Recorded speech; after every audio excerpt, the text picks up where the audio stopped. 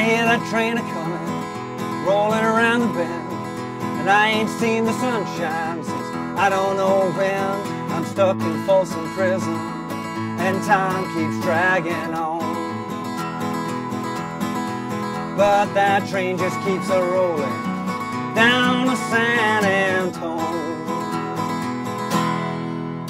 Hey, how you doing? Justin here. In this lesson today we are checking out the Folsom Prison Blues by the legend that is Johnny Cash. Now this is a fantastic beginner song. It's only using E, A and B7 chords. You can use real simple strumming, it'll sound cool, or you can get into doing the boom chicka boom chicka boom chicka thing that Johnny Cash does, and that sounds really super awesome. So as usual, we're going to start off with it real simple, make sure that we get the chords right and the chord sequence.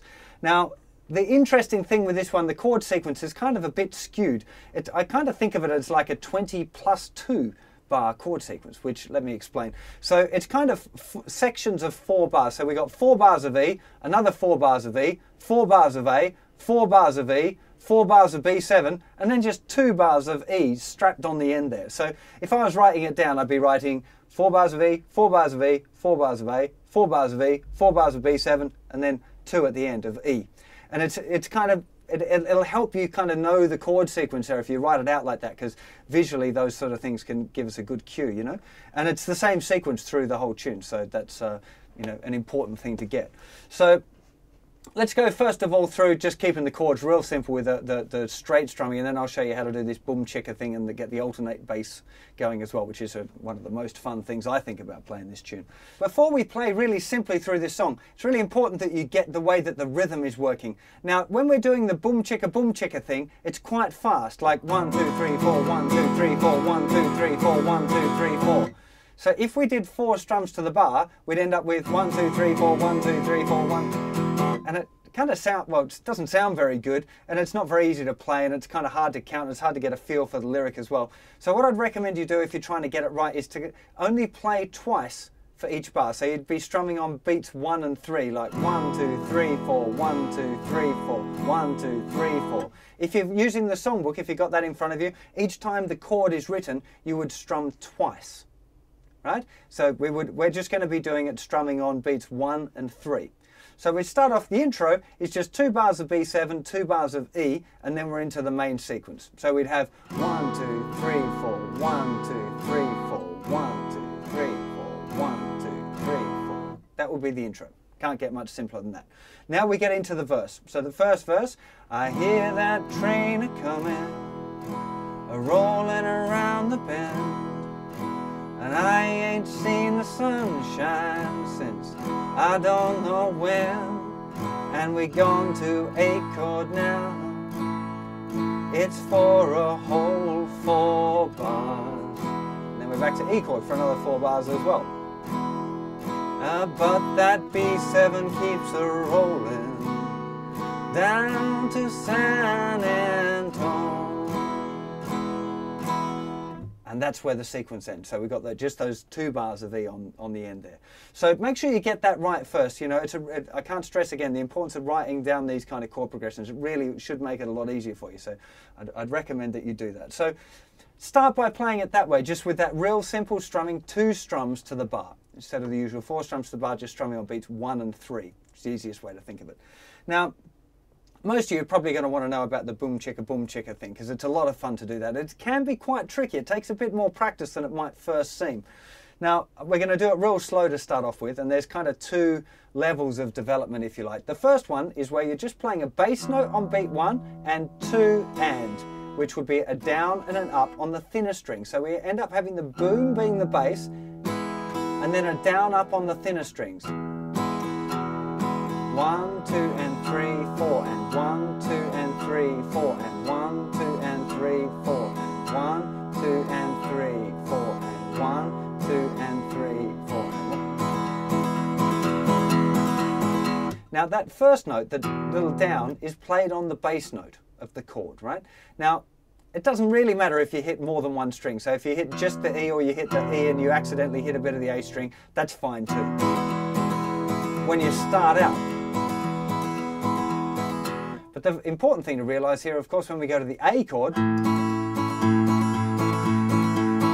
you really have to be hitting the 5th string. So your accuracy with the pick in hand has to increase considerably. But there is a little cheat which I'm going to share with you now too as well. When we go to the A chord, in order to be able to just hit that the A note without hitting the E, it can be really helpful to bring the thumb over the top of the neck and it'll just touch the E string. So don't press it down because then you might get a note, but it just kind of sneaks in over the top and touches that string very lightly. And that way, if you accidentally hit the E string, you don't hear it, you just hear the A. And then back to the E, regular. With the B7, the tip of your 2nd finger should be muting the 6th string anyway. That's how you should have learnt B7. If you didn't learn it that way, now's the time to start. So just get the tip of your 2nd finger kind of pressing up a little bit, and that'll mute the 6th string. The added bonus as well is that it kind of makes sure that the 4th string is nice and clear as well. It gives a bit of extra space for that string. So that would be your first step, to play through the whole song just using the bass note and down up, bass, down up. So that would be, I hear the train a-coming, rolling around the bend. I ain't seen the sunshine since I don't know when. I'm stuck in Folsom prison and time keeps dragging on. And then that train just keeps a-rolling down to San Antonio.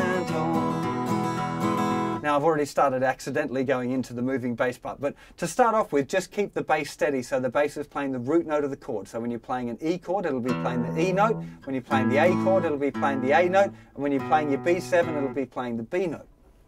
Now, I'm pretty sure that's what Johnny Cash is doing, just sticking to the root note. But the other guitar part, which is an electric guitar part that goes over the acoustic guitar part, is doing this kind of Travis picking little pattern. And because it's doing that, if you're playing by yourself on an acoustic guitar, I think it sounds cool to kind of move the bass.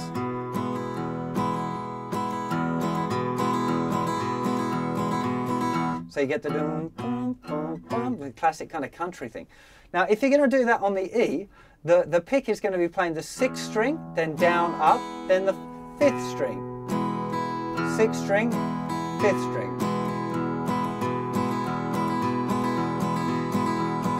And another little handy hint here is to do with our thumb. Now, in order to, if we play the bass like that, just the bass, you can hear they kind of muddle together a bit. But if you go,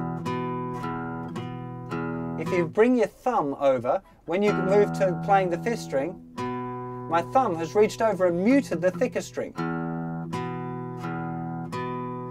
And it really helps keep that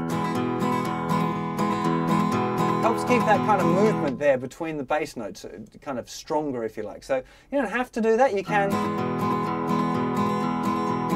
Sounds fine, but I just think it kind of helps define that bass part a bit. But again, that's a bit more beyond a beginner kind of thing. I just thought I'd throw that in there for you guys that are learning this tune and want to kind of take it up a bit, you know.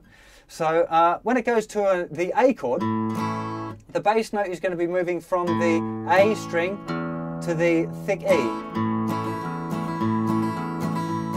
And again, we're going to be using our thumb, muting the 6th string now, and then off when we hit the A. And here's another little trick for you. I might do this as a close-up as well so you can see exactly what I'm talking. When I'm playing the A chord, I'm pressing my 2nd finger up a little bit to mute the A. So we get, you can really hear how defined the bass. If I don't do it, it kind of gets all muddled. I'm sure this is a useful little trick for you. So I'll do a close-up of that in a sec. But it's just using the 2nd finger to kind of push up and mute the A string a little bit to help keep the clarification of the bass part. On the B7, we're moving from the 5th string to the 6th string. And sometimes on that last one, I play the low note, the low 5th, which in this case is the note F sharp.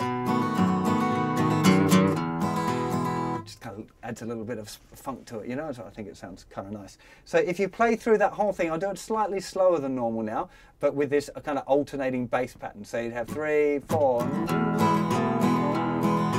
running around the bend, down and seeing the sunshine. So I don't know where, I'm stuck in Folsom Prison, trying to turn it on.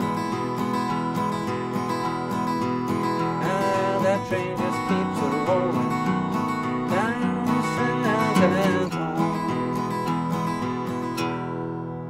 So it's really good fun. It doesn't have to be super duper accurate, you know, don't worry. Well, it's a good thing to practice at being super accurate, but especially if you're singing and playing it, you know, it's not the most important thing. And really the electric guitar player should be playing that part with the alternating bass part, really. So if you want to do the authentic one, just keep hitting that root note.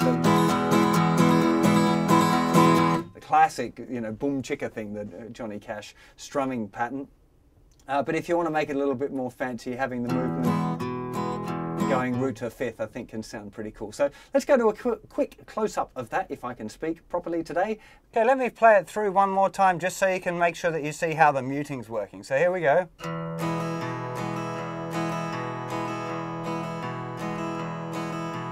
see there the thumb muting the 6th string when I play the 5th string. Here we go for the A. Can you see my 2nd finger pushing up a little bit to mute the A there? Onto the B7, we've just got that finger moving over, E.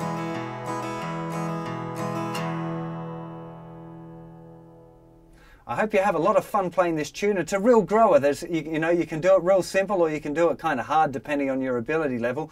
If you want to do the electric guitar parts and the solo, I was going to do it, but a good buddy of mine, Dario Cortese's done a super duper accurate version on YouTube and on his website. There'll be a link on my website in this lesson page to his videos. He's done the electric rhythm part and the solo for this tune. So if you want to check that out, there'll be some lessons on my site taught by him, because there didn't seem to be any point in repeating them when he's done them so accurately already. So have fun with that, and I'll see you for another lesson very soon. Take care of yourselves. Bye bye.